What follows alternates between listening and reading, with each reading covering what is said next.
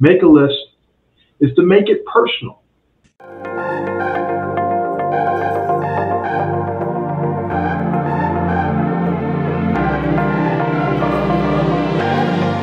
Make it personal. In other words, you want to get underneath the what it is, what the goal is, but you want to get to the why. And as you know, and one of the things the CEO of our main distributor came up with is the why wall.